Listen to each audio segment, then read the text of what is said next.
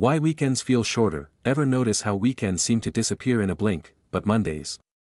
They stretch on forever. Nope, it's not just you, it's your brain playing tricks with time. See, when you're having fun, relaxed, engaged, excited, your brain actually takes fewer mental snapshots. That means less detail gets recorded in memory, so looking back, the whole weekend feels like one fast blur.